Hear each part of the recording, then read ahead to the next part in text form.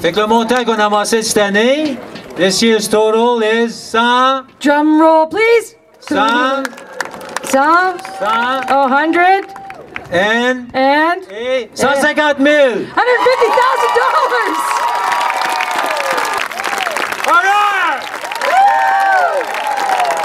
We had a great hike for hospice. We had over 1,000 people, families and friends of the hospice who came out and raised $150,000 for us, so it's an amazing day.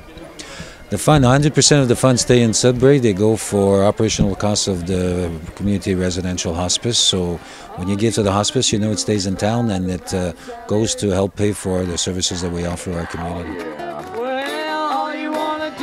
Well, my mother, Lena DeMori, spent some time at the hospice in late 2009 and the early part of 2010, and we feel that we'd like to give a little bit back to the worthy cause.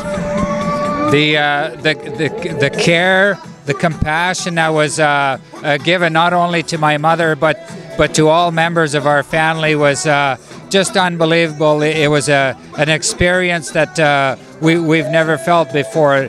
The staff and the volunteer over there are better than professional. They're so nice. We really appreciate it.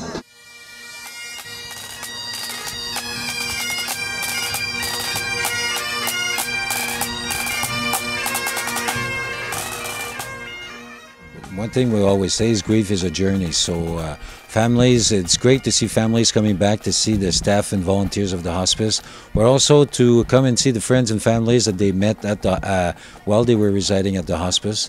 Families want to give back, so it's one way that they do it. They like to come back, and for us, it's to recognize all the families, all the residents who have journeyed with us at the hospice.